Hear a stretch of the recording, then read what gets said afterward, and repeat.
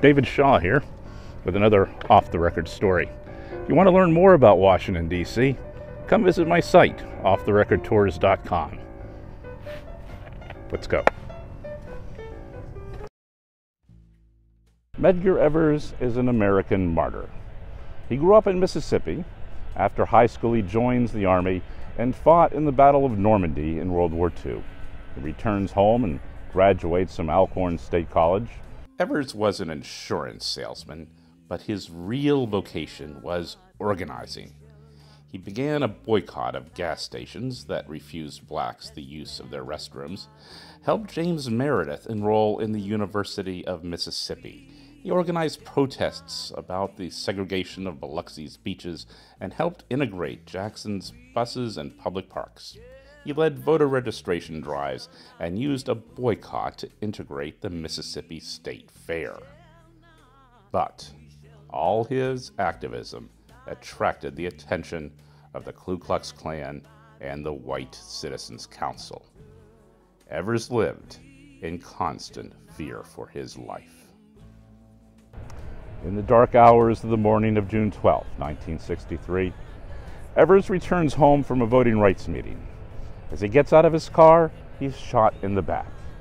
He falls to the ground and staggers to his front door where his wife finds him. He's taken to a Jackson hospital where he was initially refused treatment because of his race. He dies 50 minutes later. He was 37 years old. If you have any problems understanding what the phrase Black Lives Matter means, look no further to the trial of Evers' killer.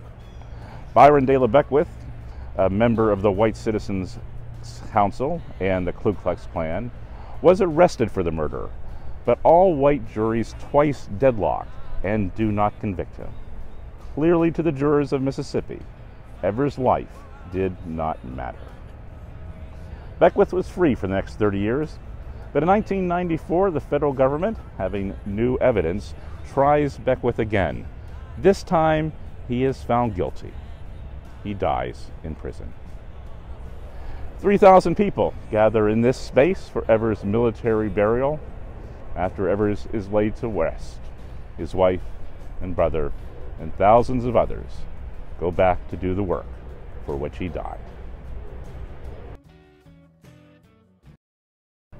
Well, I hope you enjoyed that off-the-record story.